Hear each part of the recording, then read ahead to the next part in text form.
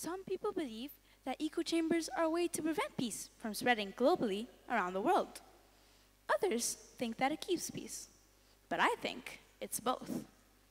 Have you ever liked stepping out of your comfort zone? You might say yes, you might say no. But me, 2 years ago, never did I want to leave my happy bubble of safety. My biggest challenge was stepping out of my comfort zone or my echo chamber. There were many obstacles that I didn't want to face, and they were what made me never want to leave my comfort zone. My speech is going to be divided into 3 main parts. Number 1, my fears. Number 2, being pushed out of my comfort zone. And number 3, my advice to you to face your fears. Let's start with my fears. First, being away from my family. This has always been a struggle for me. Despite knowing it wasn't rational, my comfort zone convinced me that staying safe with my family was the safest option. Number 2, I'm a picky eater. My food choices often depend on my mood. Even if I love a dish, if I'm not in the mood for it, I won't eat it. Third, I'm uncomfortable in unfamiliar locations. I do often worry about safety when I'm away from my home in Qatar. Lastly, I fear independence. The thought of not being able to solve an issue on my own can be daunting. Even losing something as mundane as a phone can trigger a wave of fear. These fears shaped my comfort zone for a decade, but eventually, things changed. Being a gymnast meant that I had to travel for competitions and camps often. While I'm used to it now, I found the experience daunting when I first had to travel alone 2 years ago. Nightly, I was trapped within my own echo chamber of thoughts, unable to break free. I would wonder, why do I have to go? Many others from gymnastics aren't going. Or, what if I lose something important, like my passport? Or what if I dislike the food options? These concerns are what convinced me to say no to going multiple times. However, there are many ways that convinced me to escape my echo chamber. My friends and family were so amazing. They told me that I would be safe and I would have such a great time. Eventually, I returned to my echo chamber. However, this time, my thoughts were different. This could be a great experience for me, right? I have all my friends to back me up.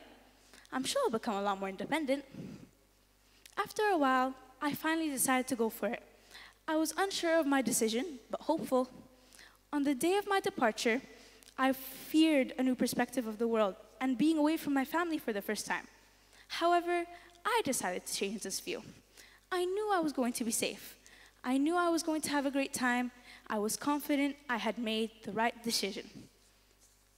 Here's my advice on how to confront and overcome your fears, a process which I refined through introspection and personal experiences. Number 1, relaxation. The first step is to learn how to relax. Engage in relaxation techniques or visualize yourself in a soothing, tranquil place. This could be a beach, a forest, or even a cozy room.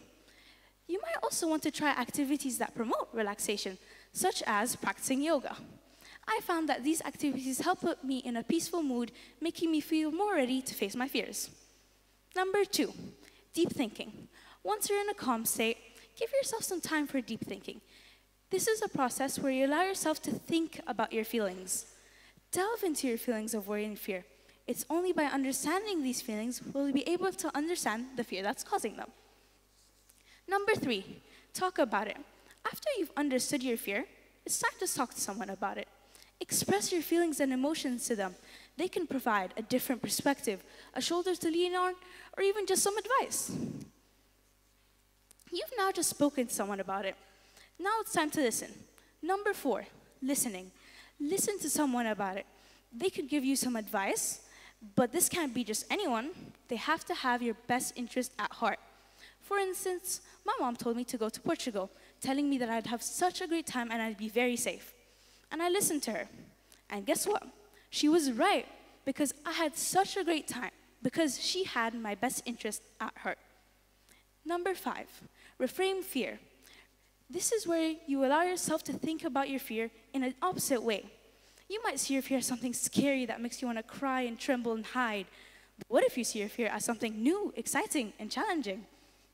Remember, you're only thinking about the worst case scenarios. But what about the best?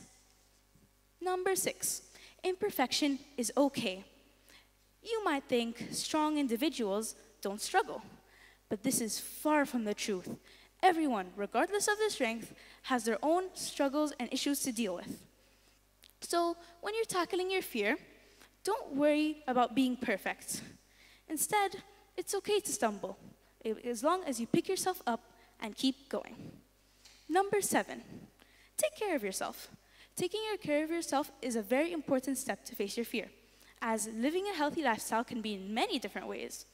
Exercise, getting more sleep, or even just maintaining a healthy diet. When you feel healthier, you feel more ready to conquer your fear. Like how I personally feel that this gives me a boost of confidence and makes me feel more ready. Now, number 8, start small. When I say you should go for your fear, please go for it, please. But I don't mean by go for your fear immediately, I mean start small. Basically, you think of something easier to start with, something smaller, something similar. It's like a staircase. You go up and up and up until you reach it to the last step. Now, number 9, prepare. Preparing yourself is a crucial step, as once you're mentally ready and physically ready on the inside, you feel more ready to conquer your fear. However, don't rush this process. Ensure you feel ready before you try and take this leap. Now, number 10, celebrate success. After you face your fear, congratulations, you've done it. Give yourself a pat on the back for your courage. Reward yourself with something you enjoy. This could be a nice meal, a sweet treat, or even just some time to relax. You've earned it. And remember, facing your fears is a personal journey that requires patience, courage, and self-love. You're capable of more than you know. Don't let fear hold you back from reaching your full potential. Thank you.